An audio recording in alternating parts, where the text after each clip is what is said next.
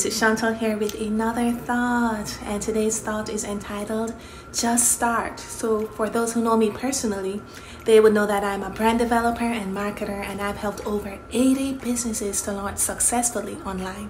And what I love, y'all, about what I do and the people that I work with is that they are all starters slash trendsetters slash entrepreneurs, and they all motivate and inspire me to keep starting things and, most importantly, finish them.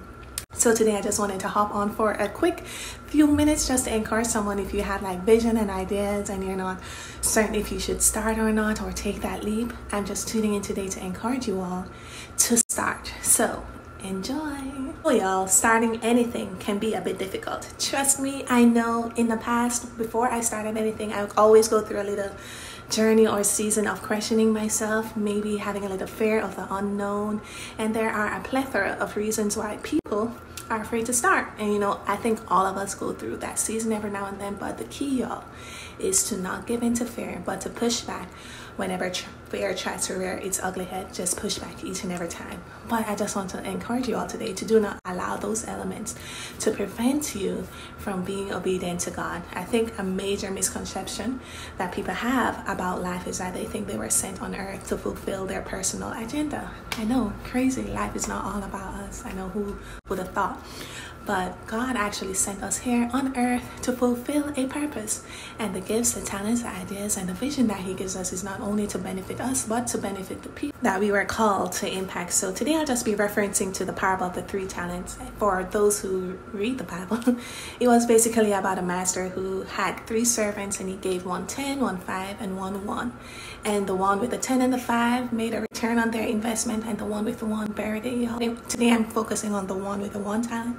You know, the one who hide the gifts, you know, the people who have a bit of difficulty starting things. So the one with the 1 talent, I imagine he maybe encountered fear, maybe doubt, and he may have been unwilling, y'all, to put in the work. And I feel like a lot of people who have the ideas and visions who don't start may fall under one of these categories. They may be fearful of whether the idea may be successful or not. They may doubt themselves or even the idea. And then some people are just too busy to put in the work. And I just want to encourage y'all to not let these 3 things be a stumbling block to the blessing that God has in store for you. You all, starting is literally for the bold and the courageous. So if you started something, tap yourself on the back, y'all, because it takes courage to start something new. So if we reference back to the parable of the talents, you would see that the 2 people who put in the work, they received a return from God. And the one who did it, y'all, he not only lost what could have been his, the blessing and the reward, but he also lost his talent, y'all. So it actually, if you allow fear, doubt, or even the work to prevent you from being obedient to God, you are literally losing much more than the things that you're trying to hold on to. And you don't want that position, right? So I just wanted to share a story, like for me, before I started, and I hope this will help you all to just take that leap. I remember in the past when I was stuck at this job that I hated a lot. I hated it deeply, yes. But I remember, y'all, I felt stuck. I was applying to jobs all over the place, and I was just not getting any results. I wasn't getting any interviews, any callbacks, and I was like frustrated because I knew, y'all, that I had so much potential within me, but my environment didn't look like what was within me, and that really frustrated me. I remember just speaking to God, asking Him, God, this cannot be the life that you have planned for me, you know? I know you're a progressive God, and I want to progress with you, but right now it looks like everything that I am doing is just not working. Help me out. So God, He gave me a seed of an idea to quit my job and start my own business, right?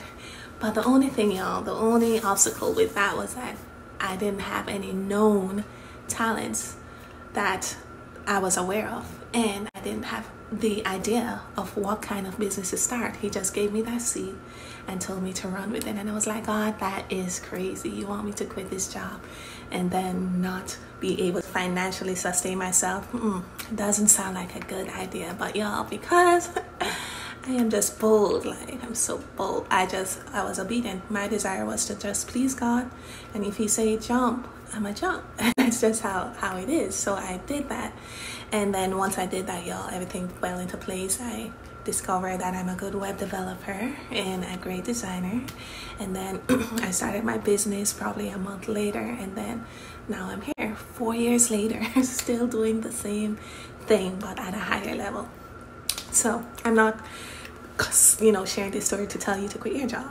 I'm just here to tell you to be obedient to whatever God tells you to do. But this is just an example of God will just give you a seed, and then He will expect you to do what you need to do in order to grow that seed. So the things that you have within you, your ideas, your vision, and things like that was given to you with the intention to bring glories to God's name. Because if you look at it, y'all, the gift that I end up discovering was that it not only helped me, but it helped the people that I help in business to also grow their business as well. So it doesn't only benefit me, but it also benefit them, y'all. So the seeds, the ideas, y'all, that you have, I just want to encourage you all today to have faith and just start. At the end of the day, if God gave you those desires, it's His responsibility to make sure that His purpose is fulfilled through the vision and the ideas that He has given you.